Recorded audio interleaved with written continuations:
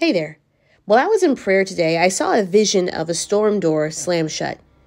A cellar door may be a more accurate description, but typically when a door closes, it symbolizes the end of something. But when this storm door closed, it represented the end of something for the better, specifically your protection.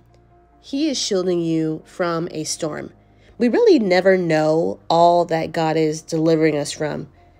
As I say that, I even see a vision of a gentleman dipping his toe into a puddle, but ended up falling to something that was as deep as the ocean. For those of you who struggle with change, it can be hard to make a change sometimes, especially when you're comfortable. The Lord is delivering you. He is protecting you from a storm. You might be in something right now, not understanding how deep it actually goes, not understanding the depth of the mess that's to come. May the Lord give you grace for every transition that you need to make. Praise the Lord that He closes the door for our protection. God bless you. Praise God. Talk soon.